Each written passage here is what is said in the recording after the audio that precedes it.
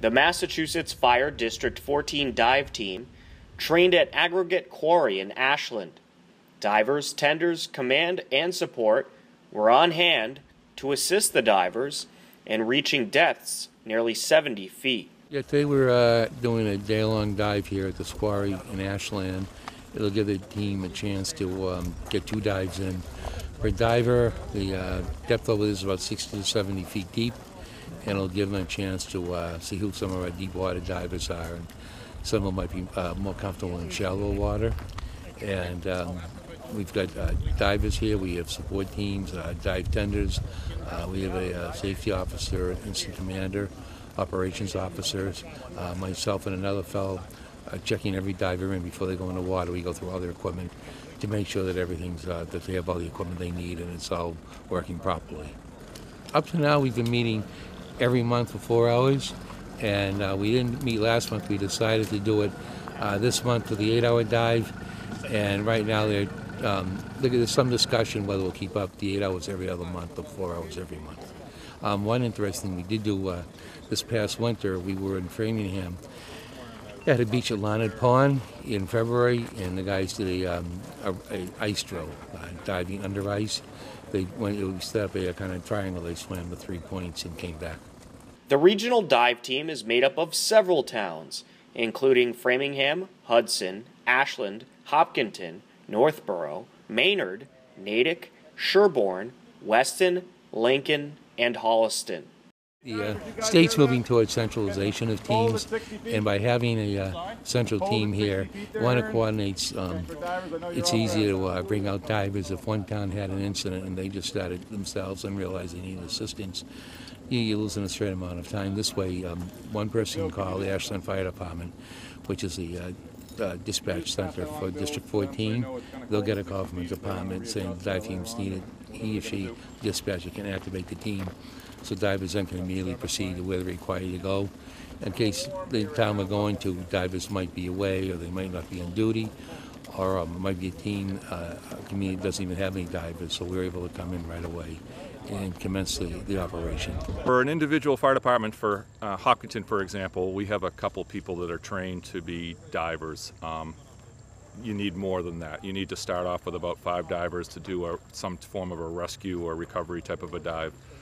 For a small town like that, it's just too much of a demand on the resources that we have. But if we do it with a regional approach and share with our neighbors, so we have divers that come from Ashland or Framingham, that we can deliver that, but it's not such an impact to a local community, cost and manpower-wise. One of the goals of the day was to test the depth capabilities of each diver. These training drills tell us each diver's capabilities, whether he's a deep diver, 60 feet plus, or if he's a shore-based diver, which is 0 to 30 feet. 33 feet's 1 atmosphere. People who have trouble with their sinuses can't go below that first atmosphere. People that don't have sinus trouble, our deep depth is 100 feet, mainly because we only have 100 feet of comm rope. Each diver is going to do 2 dives today, 1 shore-based dive, and then from shore-based he'll go to a deep dive and see how deep he can get. Vinny Zanella of the Framingham Fire Department talked about his role for the day. He says it's 6 to 7 feet, so he's got... Today at this dive drill, District 14 dive drill, I'm dive team ops. We're running 2 simultaneous operations. One is a boat dive at a depth of 60 feet, and the other is a shore-based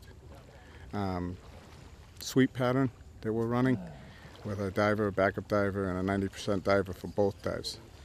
And we're trying to locate a couple of missing objects and see if these guys can find them. My responsibility is to report to the IC, Incident Commander, and keep all the divers and the boats in check and safe. And IC's job is to get me more resources and anything I need. Deputy Chief of the Hopkinton Fire Department, Stephen Slammin, talked about how the regional dive team has been used in Hopkinton. My name's Steve Slammin. I'm the Deputy Fire Chief for Hopkinton, and I help out as a assistant for the District Chiefs of District 14 to coordinate the dive team. So Hopkinton has a couple of members that are involved in this regional team, and today we're doing training that you probably talked to with Pete about, I'm representing a simulation of an incident commander if they went into somebody's community, so I'm representing the Ashland Fire Chief right now. And we work on coordinating their operations with what they would do when they go to a local community who has an incident. So that's what we're training for. We've had 2 deployments so far this summer. I'd say that's probably an average year is probably something 2 to 4 type of incidents for water rescue. And that's been over roughly 6 communities we've covered. We're in the process of spreading out and covering 22 towns in the whole district. That's kind of our vision for next year. We just brought in about 10 new divers from the northern part of the district, which would be like Hudson and Maynard and Weston and Lincoln and all in that area. So we expect to have our deployment rate go up quite a bit. Mike Tarosian of the Ashland Fire Department showed off the communication vehicle the dive team uses. So this is Car 14. Car 14 supports the district's communication needs at large incidents, whether it be a big fire at a house or a dive incident such as we're doing today, or a technical rescue team. Because we have so many firefighters coming in from different cities and towns, not everyone has the same frequency of radios. So what this here gives us all the different bands of radio and allows us to patch them together. The biggest reason we do that is so everybody can hear the same communication at the same time. And communication is key on any incident.